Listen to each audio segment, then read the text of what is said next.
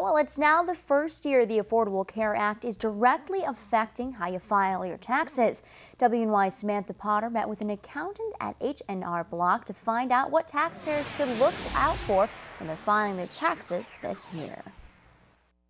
Well, many people may not know the Affordable Care Act, also known as Obamacare, is not just a health law, but a tax law as well.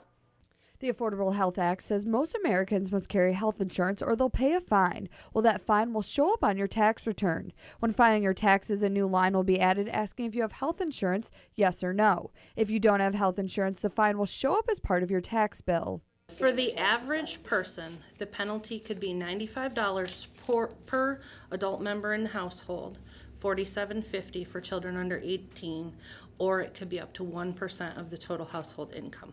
If you do have an insurance plan under Obamacare, how you file your taxes will also be impacted. If your plan is subsidized, you could all see an impact on your tax return, either by getting less back than you expected or even having to owe. Tomorrow from 9 in the morning to 9 at night, all H&R Block locations will have specialists available to answer questions on how your refund may be impacted by the Affordable Care Act. No appointment is necessary and it's completely free. In the studio, Samantha Potter, WENY News.